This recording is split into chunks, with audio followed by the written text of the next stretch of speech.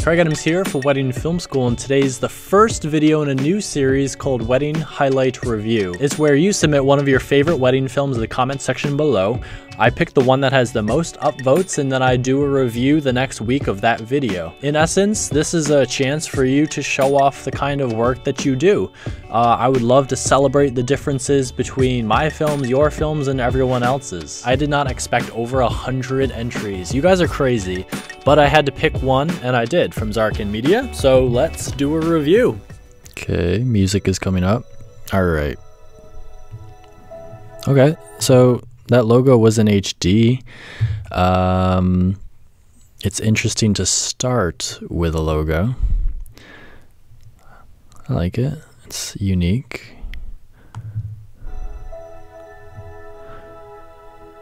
Alright, so you got a watermark of your logo up there. Unless people are gonna steal it, it seems, I don't know, I'm just not used to putting that there. I've had people link my videos as, you know, their own, but I've never had to put a watermark before.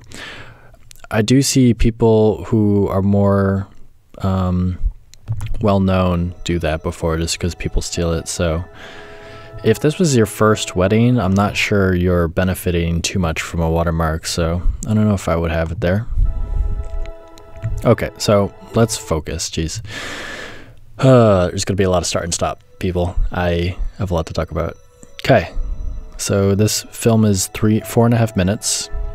Start with some nice pans of a building. Okay, framing wise, I would like this to be further down, maybe? Lux deserves to be in the center of the frame, if not being able to read it. But just composition wise, like, I want to see a little bit more. Gabriel, can't believe the day is here. I knew you were special to me when I met you. Okay. So he shot this with another person, so a 2-person team, and they shot on T2Is, I believe. Music comes in pretty good, pretty well. So that sets up the location. Gabriel, can't believe the day is here. So, there's some sharpness. So the one really quick thing that I would do that would improve these, every single film you shoot from now on, is to just lower that sharpness in camera. So you probably have it just set on standard picture profile. I would drop the sharpness because I can tell right here I knew you were special to me when I met that pattern. I pray every day for you to come. So it sounds like the audio was on camera, just from what I can hear. They said that they had a zoom and a Countryman B3. To me, and my prayers were answered. Alright, so this sequence, you know, we start with this girl, but obviously she's not the bride because she's not wearing white, so we get that. But we start with the groom story here. Gabriel, I like that. The day is here. So the transition to have him get the bag, open it, get to the card. So he's reading the card in essence, so that makes sense story-wise. This is a good hero shot. He looks like a boss using the window light. That's good. We have very yellow mids and blue darks, which is a color correction choice, which works, but it jumps out at me a little bit. Your exposure is working so far. I digs. So this, can I move that? Yeah, let's just move it right there. So this, they had 2 cameras on the card reading here.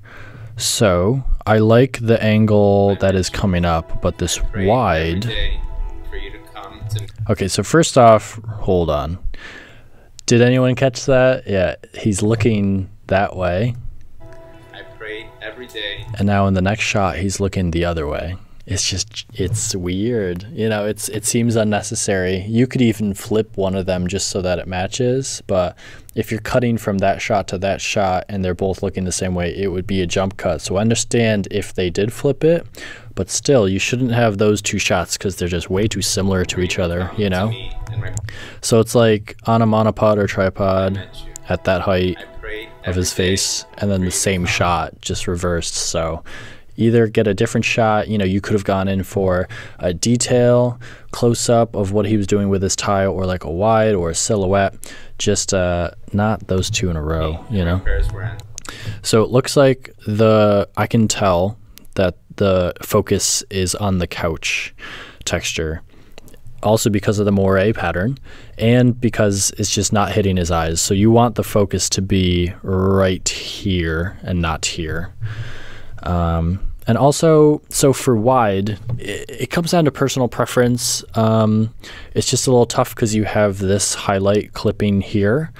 You would have to, you know, either have him move or move the couch or do something with the light, but like it would be better if you eliminated this clipping here.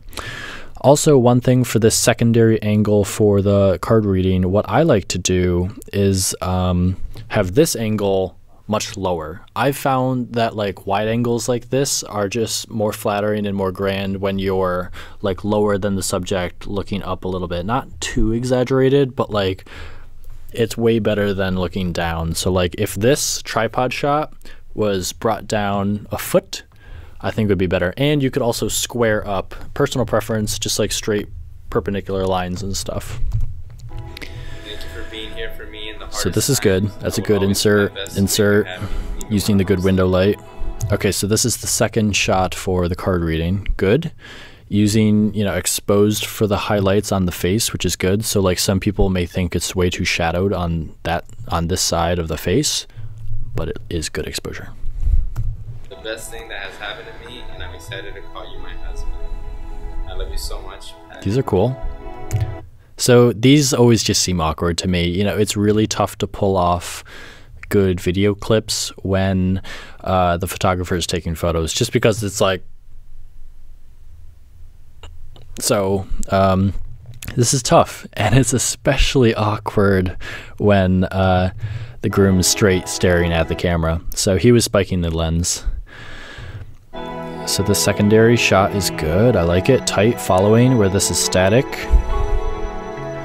I like. Good, good, good. Following the action smoothly, you know. Don't get too jumpy. That's a good motion. I think that's a slider. Okay, so they said that they did have a slider. I don't know which one, but that's definitely a push up, a push slide, and then a tilt up as they go. And the tricky part is to not see the front of the slider, so they didn't. So that's a win. So this is the first time that we see bride stuff. So the dress, you know, this is a good intro. At first, I wasn't sure which room it was, but obviously it's the dress, so it's a different room. So some kind of transition between the two similar looking hotel rooms would have helped. Good shot, good shot. 2 slides in a row, tilt down. So, okay, this is funny. Number 1, is that Ryoko? Is that? I am not sure. That looks oddly familiar to a Ryoko package. Yeah, I think that's a camera bag as well. Yeah, I'm pretty sure this is film stuff. So I notice it's kind of tough if you're just watching it and there's 2-second long clips, but okay. So see, these are 3 shots in a row. A slide, and then a tilt down wide. Maybe a tight, I don't know. It just seems like those 3 shots weren't different enough. I don't know, something about them.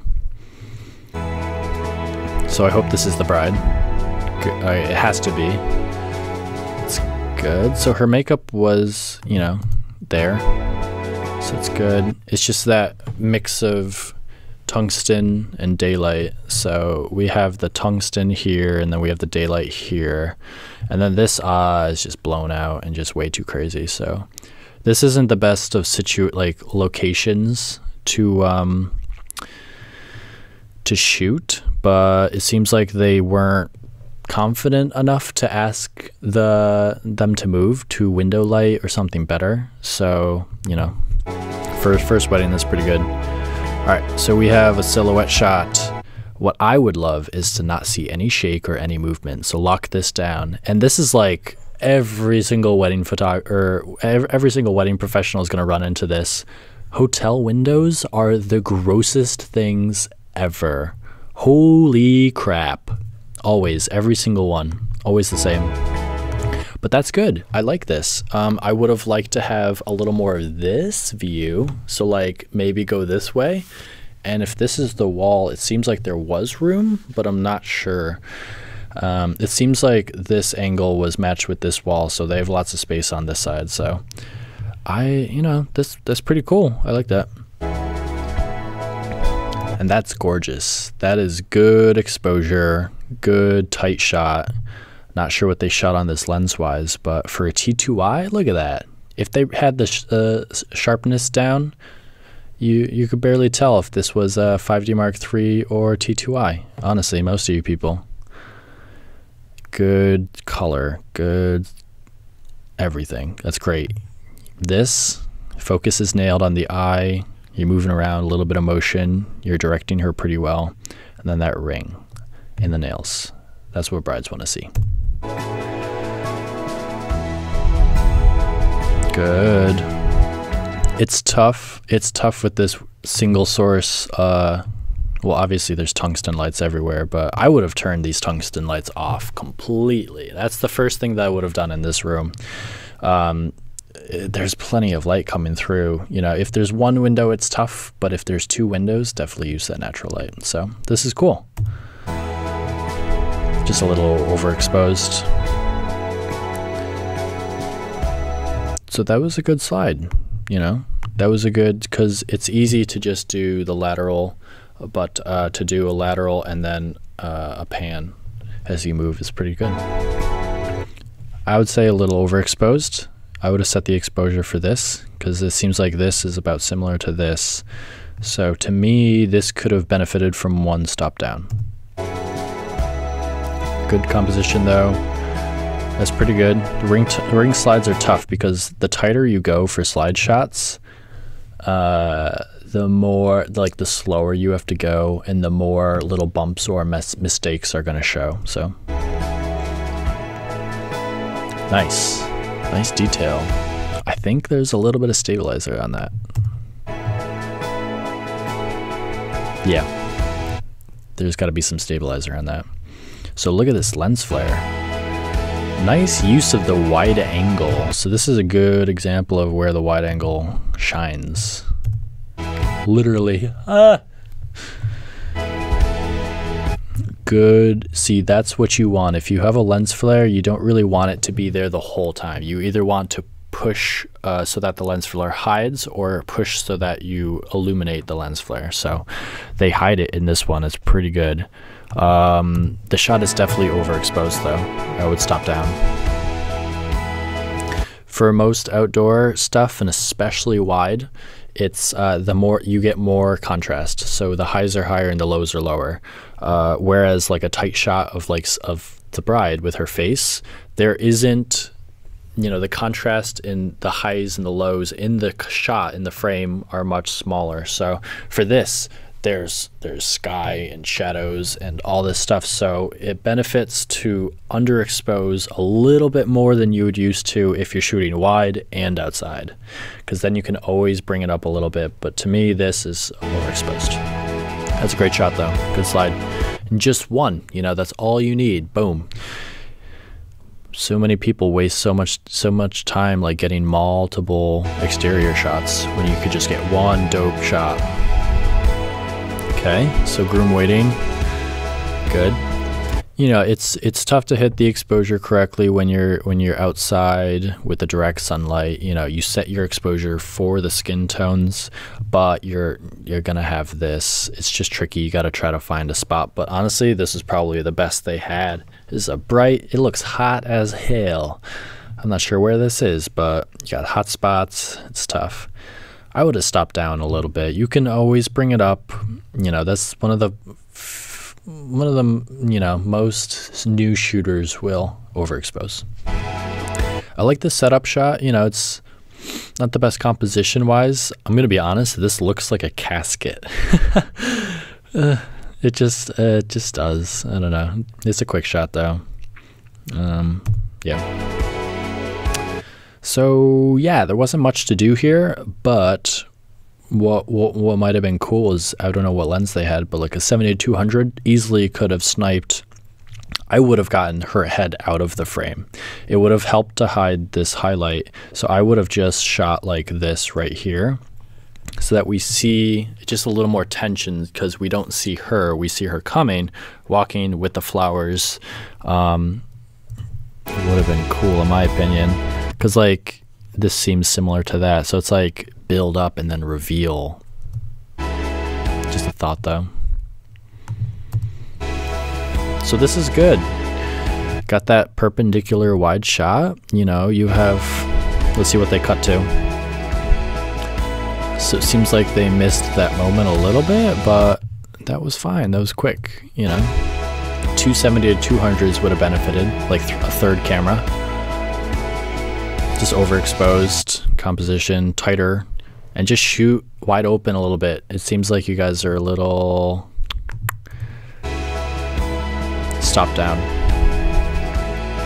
I like to see a little more depth of field, you know, because this is kind of in focus. It seems like they're a little out of focus, but then this is also kind of in focus. So it's like stop down.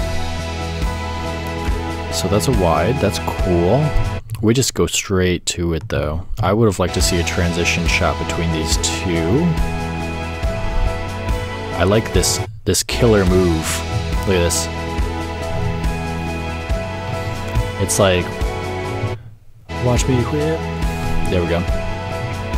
Okay. All right, so where are they in these shots? That might be her coming down. It might not. If this was just like a reaction shot of someone else, that's pretty smart. You know, they used it. Her coming. That's a good little reaction. Doesn't seem level to me. Good reaction. Emotion. It's tough. It seems like they didn't have the zoom lenses that they needed. I love that perpendicular. Nice. Just that little bit of motion though. You gotta lock down. A little bit of wiggle.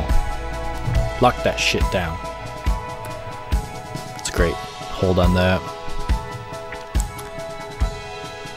So they had the audio. So we're at the 2 minutes 18 seconds mark. We started with the audio from the groom. It seems like audio was the big thing that they were lacking. They kind of described that in the video. So they had the groom talking at the beginning and then just music. So probably 2 minutes of music. I would have loved to hear some ambient. That would have helped give some energy, some crazy, you know, boom, and more dialogue, speeches, whatever. So yeah, we'll get to that. Whoa, filter time. I'm sure the bride loved it. It's just intense, you know, that photographer. So bubbles, that's good, you know, good shot. They covered it. It's slow motion, so it seems like they shot it at 24p and then slowed it down with motion blur. Shoot that in 60p next. Popeyes, that's all I see. And the cone, that cone. Okay, so they got in that car and they left. I get that. Music faded out, new song comes in. So that seems like a jump cut, you know, it's like the car is the same size in both shots. And what is, hold on, hold the phone. I gotta stop it right at the beginning of the second clip.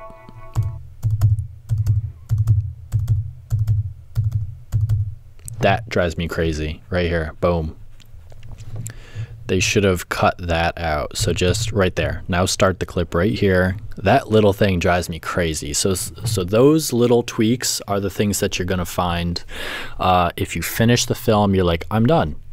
But you go through it one more time, and then you make those changes. The littlest things. To my love, I have never been so in love with someone so much as I Okay, have details. with you. Good. Every morning I wake up with you, I feel as Ooh. everything is possible. Listen to that audio. That's adorable. So these are some good details. To my love, I have never been so in love with someone so much. I feel like that mason jar is out of place. To my love. So if they could have cut this out in some way and transitioned the other two shots, that would have been great. Like, she's finally, we finally get to hear her, so that's cool. I like that. I've never been so in love with It sounds like her card to him, or vice versa. someone so much as I have with you. But this was recorded with the card, so maybe they used the zoom at that point. But it just sounds like the audio is very distant, so there's a lot of audio sweetening and tweaking to do. Every morning I wake up with you. That's cool. I like the handheld. That's a really good natural transition right there. Everything is possible. Okay, so I hear photographer clicks in the background of the audio. So that means they were rolling on the actual card reading, which leads me to believe that it was the camera audio, because I don't think they put a mic on the bride or groom before the card reading in anticipation of their opening. Okay, so we're back to this. Look at this time jumping. Almost at the 3-minute mark, we're going back to the card reading. So this is great. Showing, that's beautiful. Bokeh looks great. Look at that hair though. So whenever like it's that in-between transition, couple shots, you know, that's a great way to bridge two stories together. So she's opening, she's crying, it's good. A little jerky. Little jerky. Smooth it out. Each other because we made both of our lives miserable. Ooh, Bokalicious. Friend, and we are meant Bokalicious definition. I'm not gonna sing Fergie lyrics.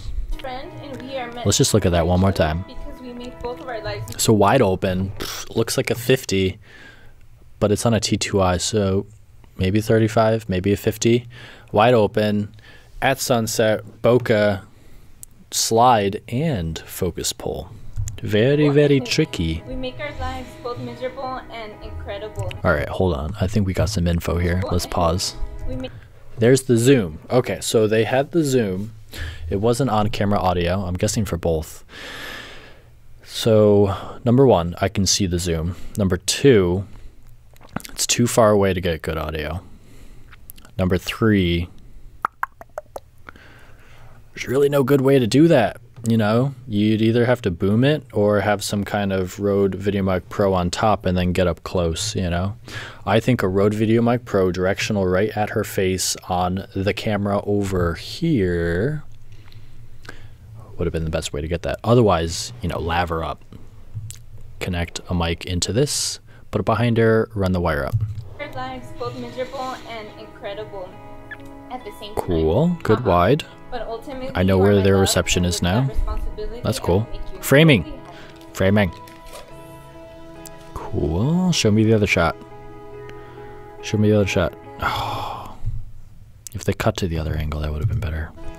So once again, I would have liked perpendicular. Maybe it would have been too similar to the other shot, so it wouldn't have worked. You know, you don't want her shots to look exactly like his shots for the card reading and gift opening. But cut to the other clip. Good. Emotions. Yes. All right, so that's heavy on the filter. Slow motion. Okay. All right.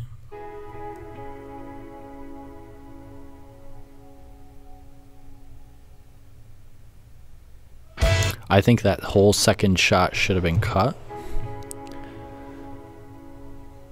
The whole first shot should have been replaced with this one, and then that 3-second gap where there's no music and it's just showing the clip, That should have been cut out. So it's like the audio fades, we see this, and then it just goes straight into this. Good. The two of them focusing on the bride and groom. Good bokeh. This is obviously a sunset. Now, lighting, it looks like an outdoor tent kind of ceremony, so you're lucky you have this kind of lighting. It kind of works. You know, there's no backlight, so it's very flat lighting, but they're illuminated enough, especially for a T2i, which isn't going to have the best ISO capabilities. Good wide, good insert. It's not bad. Nice. I like that. Good. Tighter than usual, which is, it works because you got the action with the second person. And they're two enough, like different enough shots that it works. I would have liked to see these clips. I'm not sure what shutter speed, but like at 1/80th shutter speed would have been cool. Cool, I like that. Okay.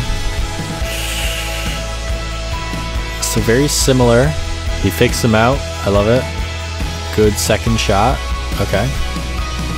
Stabilized, but gets the action. Very tight on the faces. Good. Smiles. Emotion. Good cutout. That's a good master shot right there. I want to hear the speeches though. So this is where tapping into the DJ, because they have this wireless here. So it would have been super easy to record out of their system with either a quarter RCA to your quarter if you have like a Zoom, or if you have like on my starter package, something that takes 35, so it'd be 35 to quarter, or quarter to RCA to 33.5. Blah. So they didn't have any lighting for this reception, but look how fucking awesome these light bulbs are, and this crazy lens flare. That's what's gonna happen. So you obviously don't want this to cover his face, so maybe shooting lower would have helped, or repositioning him. But you have more headroom on this side. I would have it works. There wasn't much room. So that's cool. I don't know what's going on here though. I guess that's the maid of honor. Yeah. So this is a good reaction to show them all. I would have focused just on them though with this camera.